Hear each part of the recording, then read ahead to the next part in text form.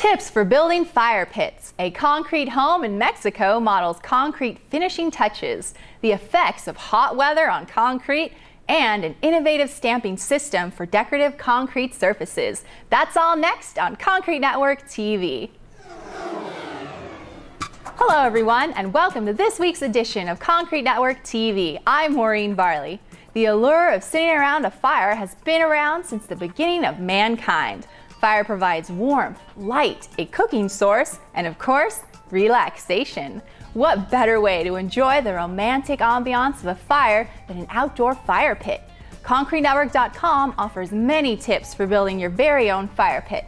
This section includes information on everything you need to know, from inspiring photos to construction and placement ideas. Here you'll find information on everything from choosing a design, placement and seating considerations, to the decision to whether to build a gas or wood burning type.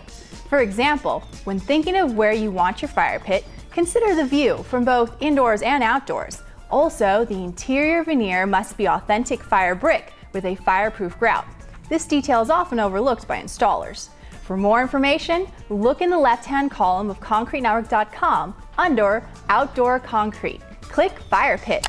Oh, and don't forget to check out the Fire Pit Photo Gallery for a ton of exciting design ideas. Hola, amigos! Partners Jerry Kelly and Kim Bergman of Corvette Supply in Tucson, Arizona have built two low-cost concrete homes on the Gulf of California and Mexico, and then finished one of them with concrete countertops, sinks, benches, and tables. The homes were built using local labor and the Perform Wall panel system manufactured in Mexicali. The decks are cast concrete too.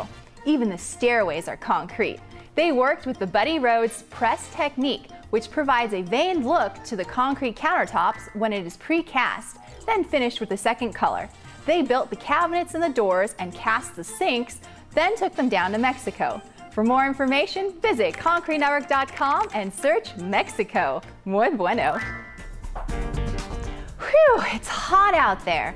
The heat can really be a drain on you and your crew. But did you know that the heat also plays a huge factor on the outcome of your concrete work? Evaporation, exothermic reactions, condensation, ambient temperatures, and friction all play a big role. ConcreteNetwork.com has compiled a comprehensive section called Hot Weather Concreting.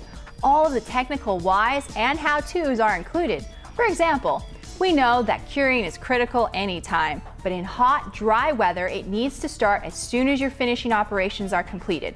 Friction within the concrete during mixing can generate enough heat to raise the concrete temperature 5 degrees in 30 minutes. And in hot weather, as the cement sets up, slump decreases rapidly and more mixing water is needed. This can contribute to lower strength. The good news is that there are many ways to lessen the effects of hot weather on concrete.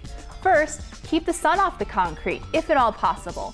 For interior slabs, try to place after the building has been closed in. Outside, use sunshades. Also, keep all of your tools and equipment out of the sun, especially things like pump hoses that will come in direct contact with the concrete. Once you understand the power of heat and how to control it, your days of uncontrollable set times, shrinkage, and cracks will be over. To read all of the detailed information, visit ConcreteNetwork.com, click on the Find a Product tab, then in the left column, click on Hot Weather Concreting. Get it while it's hot! This week, our featured product is the Rock and Roller from Cleform. The Rock and Roller is an innovative new decorative concrete technology. These unique rollers create a three-dimensional impression on the concrete with all the details of the shape and texture of natural stone or brick. The unique roller includes a weight and spray release system that allows you to complete your work with half the labor in half the time.